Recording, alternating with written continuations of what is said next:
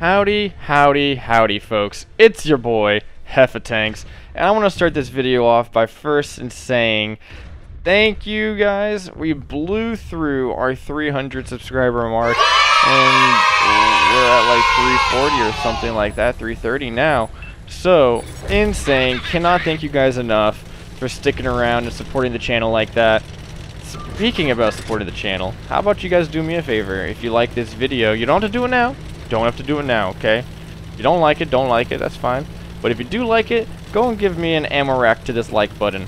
Do me a favor and hit the sub if you haven't already, if you want to see more of this kinds of videos. Now, there's not too much I need to walk you guys through early on in this game. I'm sort of sit back in a sort of laid back position here because I'm not sure how hard the enemy is going to push this side, and if they do push it, I want to be able to run. But before we get into that, I'm in the T95E6, which is it's an average tank, honestly. It does everything very average, you know. It has average pen, it has average gun handling, it has average mobility. It just does everything average. Now, that's not to say it's not a bad tank, okay? This is a solid tank. It has really good DPM. Its gun handling is really good too, you know, but there's nothing that it makes it stand out from your other two tanks that are in the same tank class, like the M48A2 120 or the M60, which in my opinion do everything that this tank does except better. So let's just get into this gameplay, because now we're getting into the gameplay here. So I'm hard targeted from this little patent over here, or not a patent, now I got patent on my mind, from this little Pershing over here. Even though he's a tier 8, I don't really want to take a hit from him. Hit points are important, and you guys should try to conserve your hit points as much as humanly possible, because you never know when you might need them later on. So I'm going to take some hits on him. I didn't have enough gun depression where I was, so I move over to the left, and I'm going to start hitting him from right here. Now, if you're not seeing heavy tanks or people over here on this side at this point in time in the game, you know that this side is more often than not clear. I'm going to take that light tank out, because why wouldn't you? Now, I do not want to keep continuing past this rock. If that Avery gets a shot into my side and he can easily pen me, that is 1,300 hit points right down the drain. So I'm going to wait to go undetected. Now, if you look on the bottom right minimap, my dotted line, that is my detection line, is barely touching him. That means that I could get spotted from him, and I could not get spotted from him, depending on what his view range is. Now, I know that he didn't spot me, so I know that his view range isn't that good.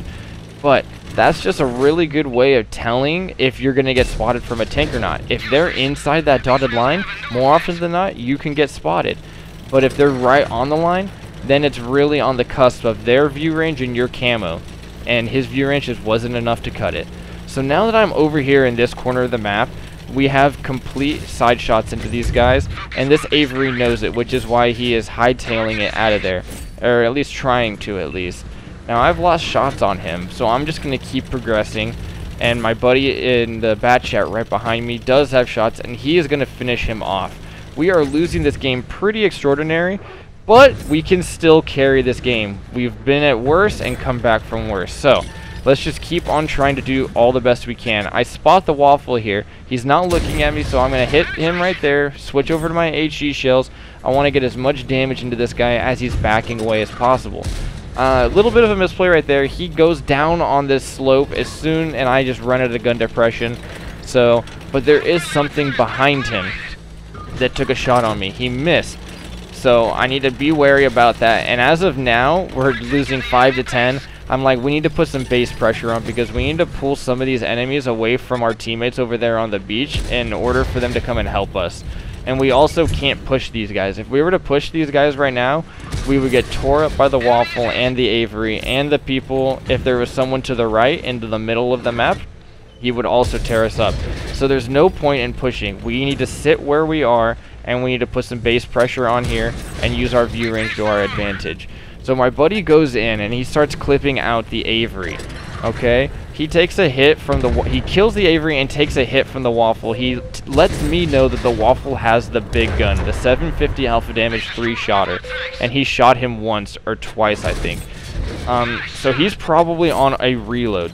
So I'm gonna keep trying to get as much damage out on him as possible. Now that he's backed off, I still have all of my cap points right now. At this point in time, I'm pretty sure I just want to cap the base out to win the game. I just want the win.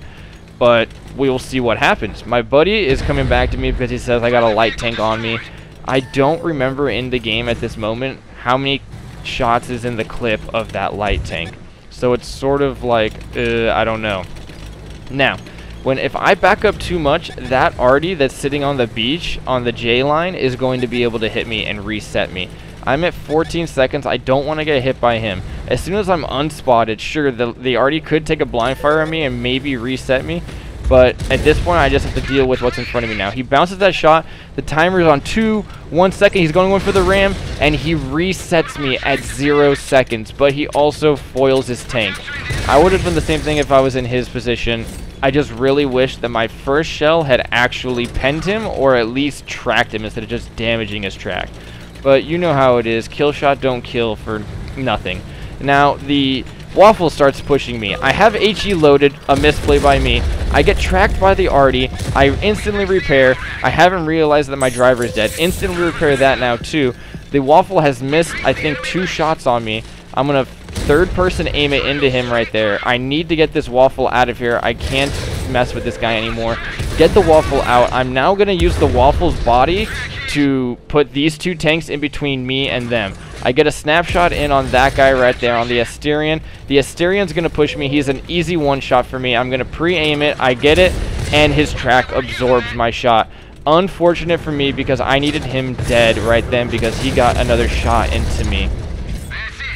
Man, that was a lot. There was a lot of chaos happening in that fight right there. I was trying my darndest, and we brought the game back, you guys. In that one little area, we brought the game back 1-2. Absolutely putting the team on the back.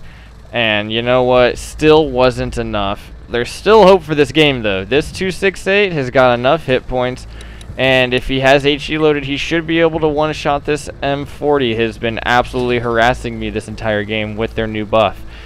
Yeah, that's right. I said it's a buff. Deal with it. He spots the M40, he aims in on him, and he didn't have HE loaded, so he doesn't one-shot him. Even if he did one-shot him, the Cranvon came up right behind him at the worst time possible. He wasn't able to get his gun on him, so we end up losing this game. Close defeat. Actually will agree with that for once. It was a close game. The light tank on the enemy team, honestly, he won the game for the entire enemy team. He is the real MVP by resetting me at 0 seconds. That was the right play. I don't care what you guys say, like, if you want to let a game die just because you're going to lose your tank, then that means you're just not a team player. I will always play for the win, and I will never try to cap out unless it was absolutely necessary. It was absolutely necessary that game, so that's why I capped out. Other than that, I will always try to go for damage. But you also need to think about letting the team win. And if that means that you got to throw your tank, then you got to throw your tank, my guy. Sorry. I will now show the equipment and the perks that I use, just in case you guys are going to want to run your T95E6 in a similar fashion. I don't really focus on camo because this thing, at the end of the day, is a big honking tank with not the best camo. But you could if you wanted. But there you guys go. Hope you guys enjoyed the video. Hope you learned something. And I will catch you guys in the next one. See ya.